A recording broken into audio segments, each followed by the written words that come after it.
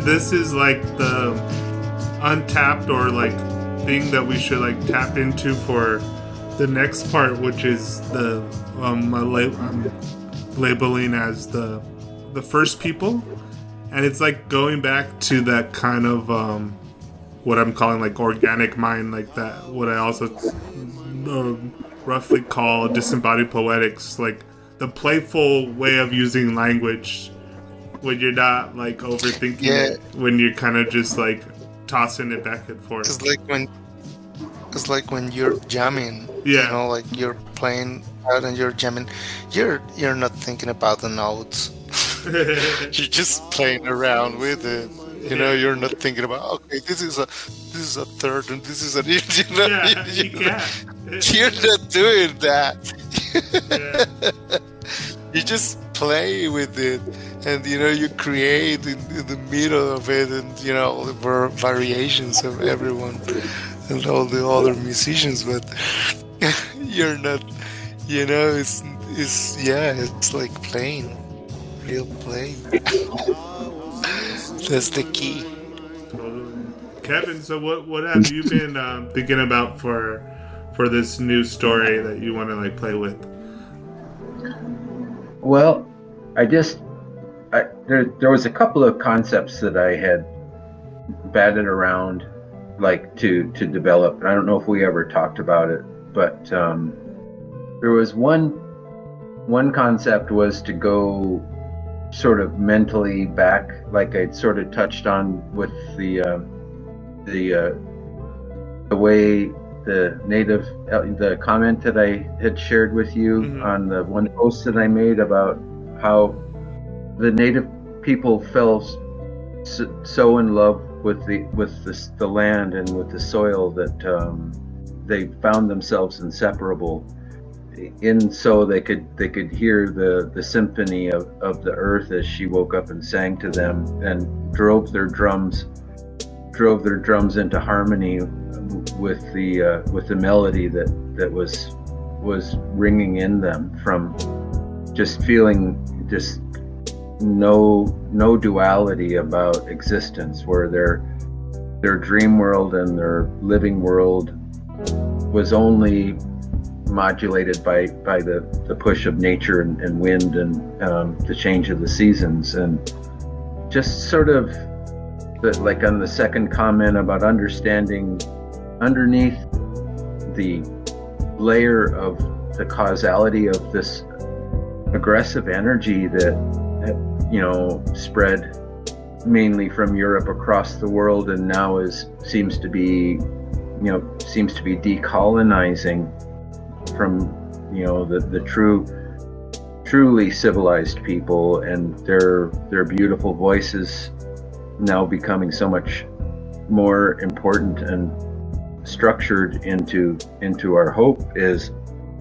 maybe that you know, that is the tipping point in our harmony, where, you know, where we are within nature and within ourselves. That's where that 100th monkey effect takes place. And I had a really strong wave of feeling that today, on this full moon day, and noticed that I did a part of a bigger problem in soul clearing, where I had some tension about within my family, because I'm a separated child within two families. So there was a whole wanting to be connected to them, but not really being interconnected to either family, but also being the older person. And this clearing took place today, and I could feel what I could only conceptualize in this 100th monkey effect about, we are stepping into this larger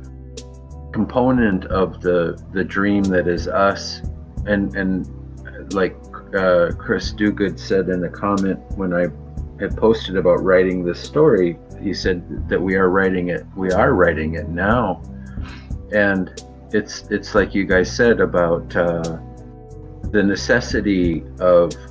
all of this crazy and sickness, right? The necessity of it, because it's the only way we can accurately see how, you know, how ridiculous our physical world is, and how it makes our dream world more important and more interconnected and more woven, like if we're all drops of dew on the net of Indra, like just putting the energy, the light in it, and letting us all see the, you know, our reflection of each other more clearly. And that's almost always done through some level of chaos or struggle or feedback loop, where people recognize they're not in a level of harmony. They recognize that harmony's all around them, but they're standing in the middle of it as an outsider and going, why is this like this, you know? And why are all the people around me saying the same thing in their story about, you know, this is wrong and this is wrong, but that chaotic resonance still keeps coming back and affecting their quality of life and their ability to just be, you know, kind of like a neutral spirit on the world. So that was just part of where I saw people going into the dream together and drifting back into the time before when the world worked. You know, we're so many cycles through having gone so close to a perfect singularity and resonance and becoming co-creators, and all the way to coming out of it where we are now, where people entangle their energy to something that they hope to gain some of the physical sensations or pleasures from, discounting the cost of offering their attention to those things. And now that's become, you know, the gaslighting is so severe and intense, it's turned into something where it's almost inescapable, especially the way technology plays such a major role in our lives. So yeah, that was one of them. Totally.